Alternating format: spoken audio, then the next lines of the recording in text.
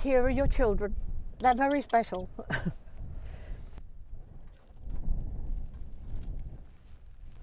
hillside is absolutely covered in buildings. It's covered in pigeons. Don't drop them. No. What we have here today in this amazing aviary is the middle part of what's called brood management. So what I do is I come up under license and I collect, it was going to be eggs, but usually these days it's chicks rather than eggs. I collect young chicks from a designated nest. I then take them all the way down to Gloucestershire and I rear them. They then get put into an aviary outside and they get given chopped food, and as soon as they can actually hold a piece of food down and pull it for themselves, this is what happens. I bring them back up to a site where they're then put into this aviary. They will stay in here probably 3 weeks, some rats and mice and things, and give them that. Should we take them up to the far end and drop them out at the heat? Would you like to come out by yourselves? You would. It's only because you want to kill me, isn't it? The nerve. Come on.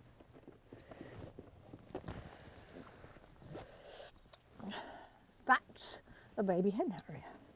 Right. Now we want them to go that way. Here we go. You go that way. I know, you hate me.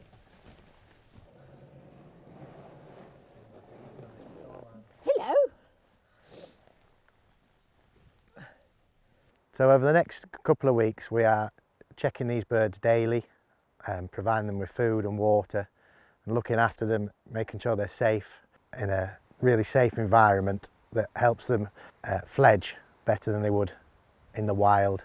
So once the birds are in this pen, they have as little human contact as possible. So we walk towards the pen from the secluded end where they can't see us.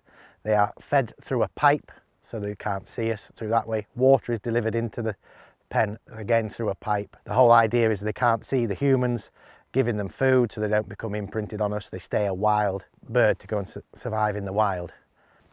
And this is perfect for them. This is just what they need. They'll stay, I suspect they'll stay under there for a while. The gamekeepers on the estate do a huge amount towards conservation and the wildlife in the area. Their part, and obviously in conservation, is providing a habitat that is great for obviously the red grouse, but it also the wading birds, which provides food for other things, and also by having this great environment we get the voles that the hen harriers love to feed on and the habitat that they love to nest in. And they are really looking forward to seeing how this project goes and the release of these birds and hopefully their ongoing success in the wild. I think it's really important that you do, because if this becomes the norm rather than the trial, which is what we've been doing, and of course we hope it will because the results have been absolutely amazing, then it's really important that the keepers get involved. A week before they're due to be released, they will be vetted.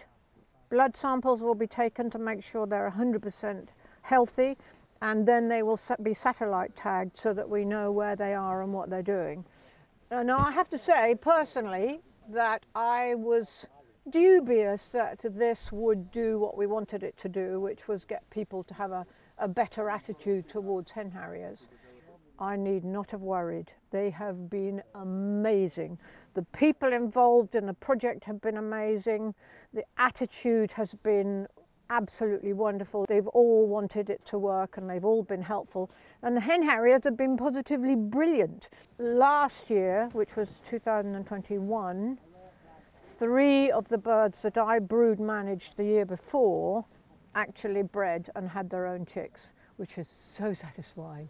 We're seeing amazing changes. We're seeing that those people involved are actually getting on with the program. Diversionary feeding is also helping a lot.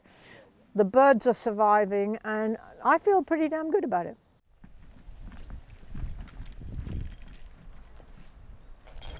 Very deep in here, just getting on for a metre down. Okay, Tom, let him in. I'm Hannah. I'm one of the vets that helps with the project here. There's 3 of us that come down from a local practice in York, Battleflats Vets. We come out basically to health screen the birds prior to release, take bloods to check for, just doing a routine health screen, so we're just checking for anything that might mean there's something wrong that they can't be released, organ problems, red and white blood cell levels, check we've not got any anemia or anything like that, check kidney function, liver function, just make sure they're healthy basically.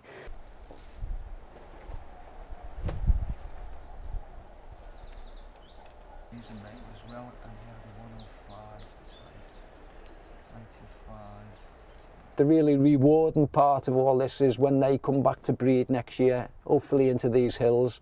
So that's what we're hoping to get data-wise from these birds, is really prove that they're okay, prove that they're making themselves back into the wild population, and then ultimately breeding. And then once they breed, that's it really. Although we can track them for 3 to 5 years, critically for us, it's the next 2 years when these birds become sexually mature, find mates and breed, and we can show that the process of brood management, the captive rearing of these birds is not having any malimprintation or not affecting the birds at all to make them change their behaviour.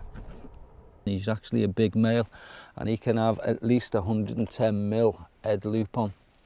So then if we look through here, you'll see a few that are just approaching the 110. Gamekeepers certainly are, they've helped us no end, and this year there's been quite a few keepers, and it's growing each year, that are helping us year on year.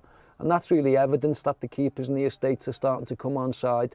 And again this year, keepers have phoned us up with 7 locations and nests, because the gamekeeper's on the ground all the time. Obviously we can only visit on certain days.